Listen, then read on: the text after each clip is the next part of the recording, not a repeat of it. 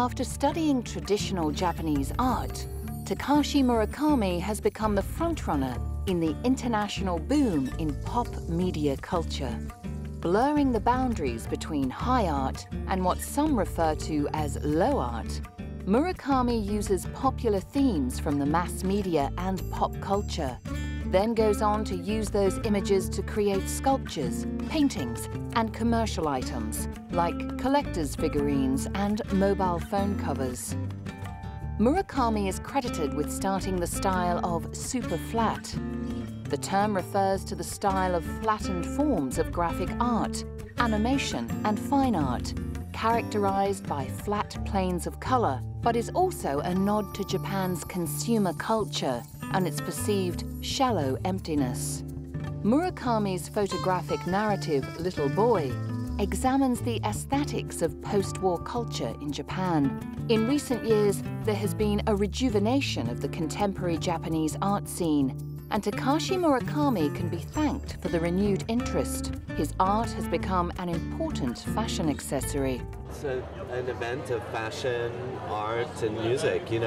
I'm a designer for Louis Vuitton, the artistic director. I collaborated with a great contemporary artist, Takashi Murakami, who's also collaborated with Kanye West, who's performing tonight. And I think it's very representative of the idea of art and bringing, and people sort of not feeling culturally unable to appreciate art because they weren't schooled in it or something. Murakami applied his look to a line of Louis Vuitton accessories. The artist transformed the company's classic brown and gold bags into a riot of LV logos, saucer shapes and cartoon eye designs on a background of pristine white. When beautiful ladies approach me and say, "I'm a big fan of yours," I feel very good, even though they don't really know my art, but they sure know Louis Vuitton. The Louis Vuitton bags have become classics, and Murakami's art has gone mainstream thanks to the collaboration.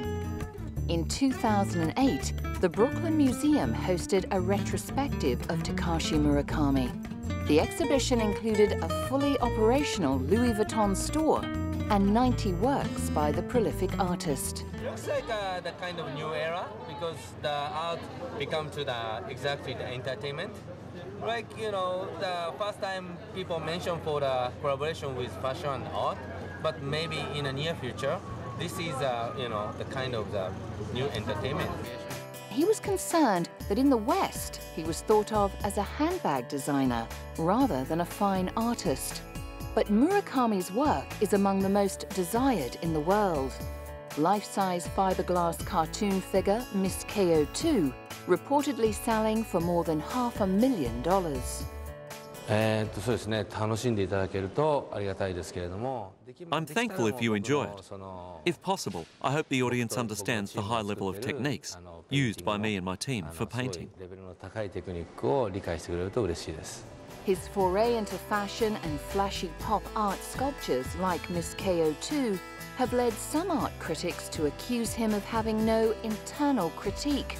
It certainly doesn't need an art expert to see the similarities between Murakami's career and Warhol and Koons. And whether overly commercial or not, Takashi Murakami's art is immediately accessible to all and intellectually stimulating to some.